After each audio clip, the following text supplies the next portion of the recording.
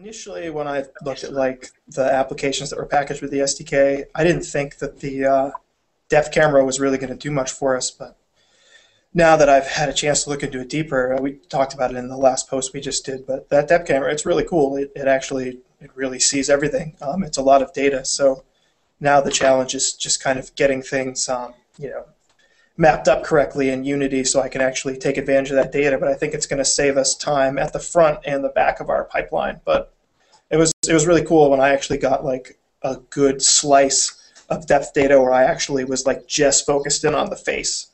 And then, I mean, you could really see everything. It's just really exciting hardware, you know. It's like we said in our blog post before. It's a blank canvas that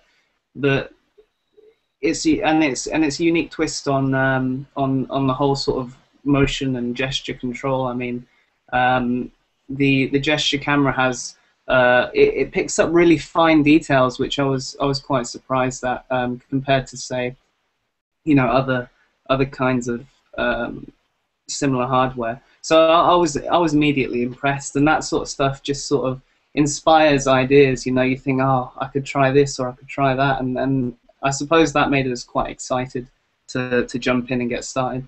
No, I just wanted to say that it's an Intel SDK, not a Microsoft one. And one of the big things about working with the Ultrabook is you're kind of working with all of it all at the same time.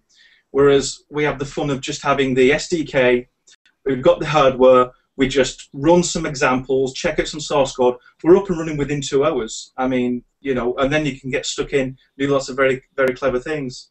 I've got the prototype out the way and got rid of all the grey areas because there's a couple of question marks on day one. I've solved them.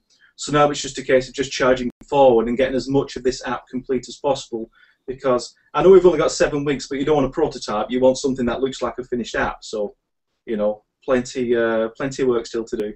And Aaron, I know you've not been able to get as much done on it, but when you have, you've been really productive. And when we get to do art on this, it's been good and fun, and it's looking really great.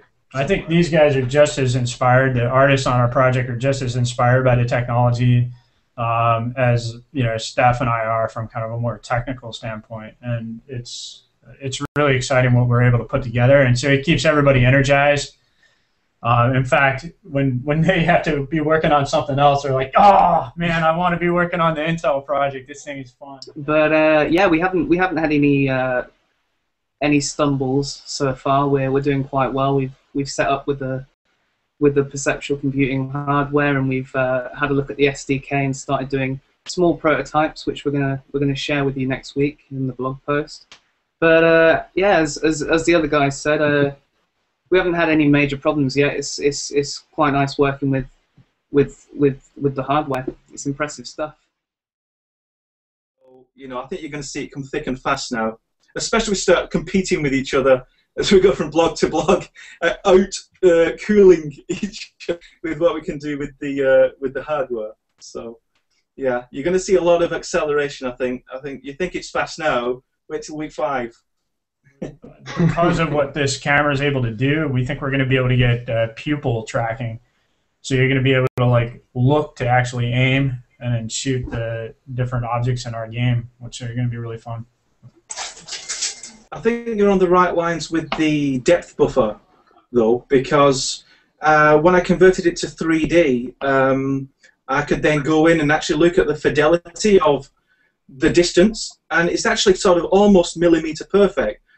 And I think that is the best weapon in order to implement things like, you know, 30 frames per second head tracking, gaze detection, so you can figure out first where the eyes are, and then you only have to pull a very small amount of RGB data to figure out where the pupils are. I think before, we never had the depth information. We all had to get it from this massive RGB stream, and so it was always going to be very difficult to get that sort of fidelity. But now we're doing an up-close motion detection system, something which can actually go down to the millimeter.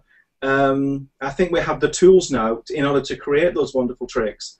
And we haven't seen gaze before. We've seen it in like science experiments and futuristic movies, but we haven't seen a situation where you can sit in front of your computer, your eyes look at a particular corner of the screen, and you can get your software to know that's where you're looking. It doesn't have to be pinpoint accurate. It could just be proximity with an auto lock. But we haven't seen that so far, and with this technology, I think we'll be the first group of developers to start to ask them questions and pushing some technology out. They might fail disastrously, but we're asking those questions, and we've got the technology which can provide some answers. The great thing about this challenge is, whilst we're all sort of taking on quite large projects, things that are we may not be able to fully realize. It's allowing us to push the boundaries. As Lee was saying, that a lot of this stuff hasn't been done before, and I think that's the great thing about it. And it's great for perceptual computing as well, because I'm sure the things that we'll try and maybe fail and maybe succeed here will push the community in the direction of trying new things as well, which I think is great. Yeah.